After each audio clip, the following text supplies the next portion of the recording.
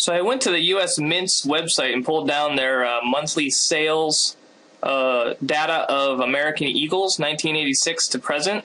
Threw it in some charts here, and I wanted to use this to explain the concept of accumulation and de-accumulation, because that basically, or in any market that you're looking at, whether it's stocks or real estate or in this example, American Eagles, the accumulation, if there's massive accumulation, that forces prices up. If there's massive de-accumulation, that forces prices down. It doesn't matter what the class or asset class is that you're looking at. This example that I'm going to go through here is just American Eagles. We're just looking at one little thing. We're just looking at the facet of American Eagle coins. So this first chart here is total monthly sales of American Eagles 1986 to present. As you can see, these months here, there's every once in a while there's some spikes, and I'll show what these spikes are on another chart here. But as you can see, in the last 2 years or so, since 2008, there's been massive accumulation of American Eagles. So I mean this is extremely bullish for American Eagles. Now, if I go to the next chart here, this one is seasonal monthly spot price of silver. So this has nothing to do with American Eagles. This is just the spot price of silver per troy ounce. Now, if anyone wants to comment on this, my theory is, in making this chart, is if you've got the average monthly price, this is, all the months of January, 1987 to 2010. So this is 23 months of January data, and this is the average price, $6.92 per troy ounce. I also have the median in here.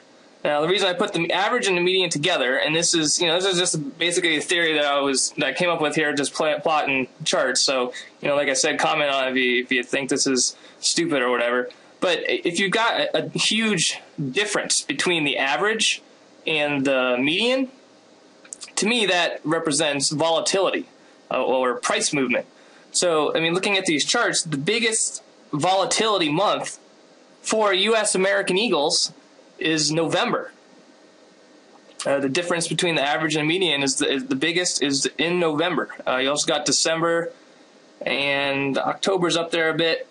The lowest months are January, and basically the volatility is the lowest in January, February, and then August and September.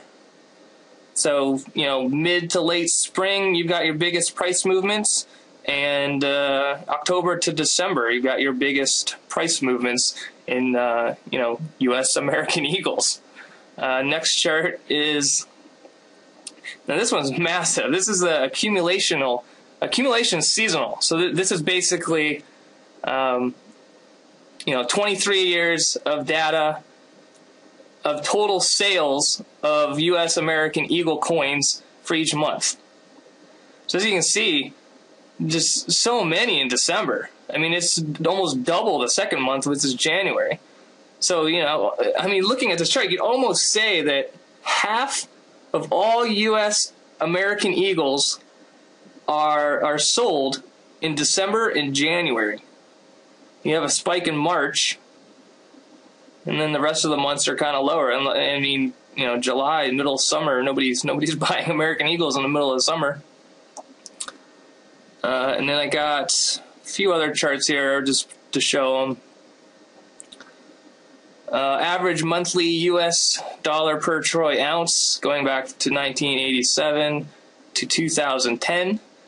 This is average monthly price, so it gets rid of the spikes of the dailies in there. But as you can see, this chart here looks a lot prettier than if you have to have those crazy spikes. I didn't go back to the 70s or whatever. I just put this in here for the U.S. American coin charts that I threw in here.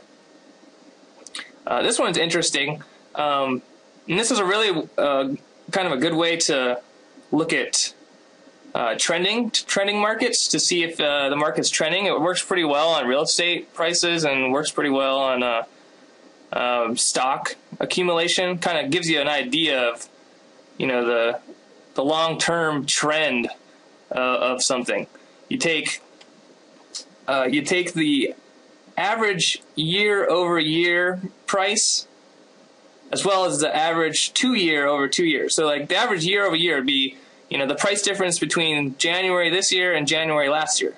Then 2 year would be January this year and January 2 years before. So, you know, if it's kind of like a seasonal chart, but it's also showing any major trends. And as you can see, you know, as we all know, this price change here since 2007 has just been massive, you know, upwards. So, and you know, just keep going. And this is American Eagles, you know, obviously. But, you know, using this on other asset classes, you know, you can do all kinds of crazy charts like this and just, you know, have some fun. But yeah, U.S. American Eagles, I believe the January monthly sales is already 3.5 million coins.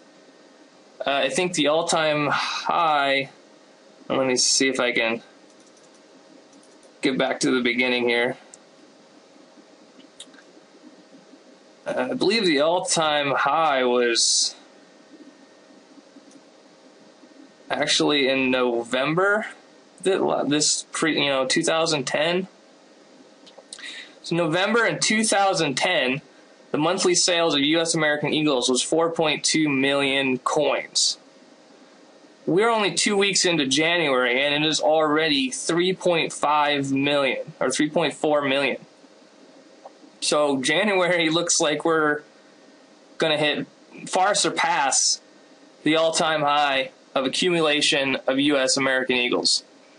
So if you don't have any American Eagles, and I'm sure this applies to, I haven't done it on Maples or, you know, any of the other coins. I don't know what other data is available on some of the other mint sites. But I just thought this stuff was interesting. Comment, let me know what you think.